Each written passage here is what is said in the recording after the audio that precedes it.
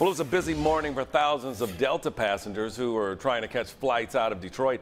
Delta officials say a system-wide outage caused delays and cancellations worldwide. 7 Action News reporter Nima Shafee has been down there all morning long. He joins us now with more. Nima, what are you seeing? Have flights started taking off again? They have, Malcolm, but there are still some that are grounded here. I'll tell you that Delta tweeting out just about an hour ago that 300 flights have been canceled or delayed altogether, but more than 800 of the 6,000 regularly scheduled flights have taken off. This is a live picture of the tarmac here outside McNamara Terminal, and you can make out just beyond the frame here that there are some planes that have taxied to the gate between gates 835 all the way down to the even bigger numbered gates here. This is a sign that all points towards positivity given what happened overnight with that system-wide outage. Overnight, Delta Airlines grounding flights after what they call was a system outage that affected their systems worldwide.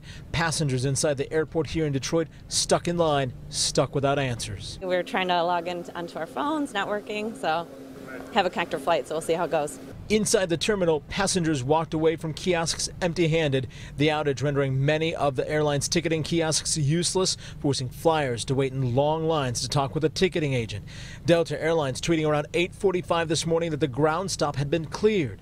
Amanda Kopchak is flying to Sacramento. It's for work, so, you know, if it takes a minute, it's okay. But I have a couple hours, so I feel bad for everybody else that's in a rush. We showed you the long lines all morning long. Fast forward a few hours, and you'd find the lines would go down, but inside the concourse was packed. Jeff Krause and his wife Anna are waiting to get out and just being patient despite the news their flight was still grounded. We're on vacation and just play it by ear. Realizing patience more than anything will get you where you need to go. Upset with the delays? No. You know, I used to travel all over the world, and I would be, but now it's like when I get there, I get there. And again, when we talked to Jeff and Andy, Malcolm, that was when they made an announcement, their flight going to Atlanta, that their flight was one of the many still grounded and at this point delayed.